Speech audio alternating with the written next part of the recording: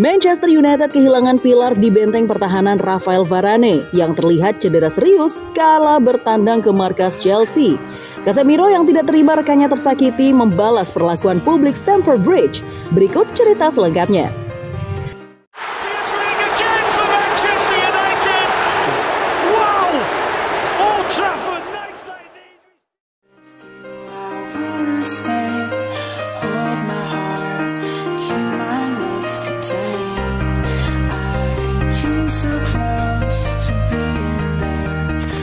Bertandang ke Stamford Bridge, Manchester United gagal meraup poin penuh dari tuan rumah Chelsea.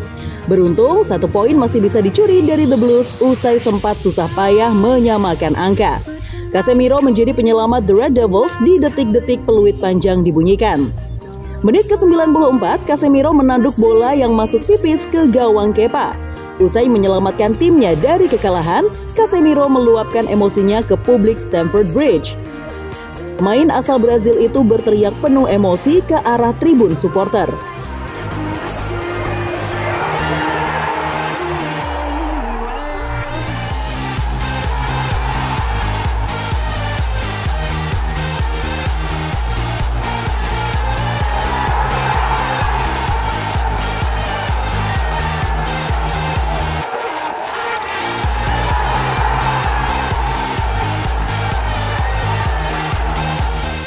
Usut punya usut, pada saat Rafael Varane ditarik keluar usai mengalami cedera, supporter Chelsea menyoraki ex pemain Real Madrid yang sedang dikawal tim medis tersebut.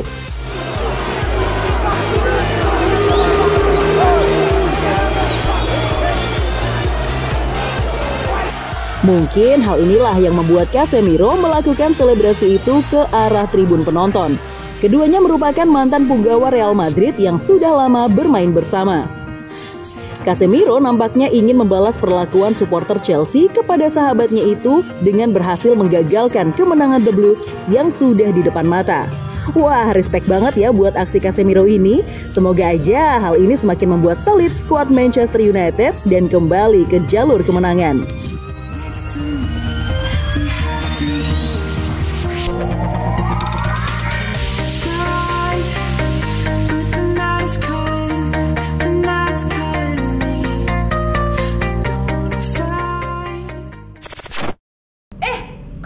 Ya, tenang saja, kita masih bisa bertemu lagi di konten-konten selanjutnya. Jadi subscribe dulu MGD United, Glory Glory MU.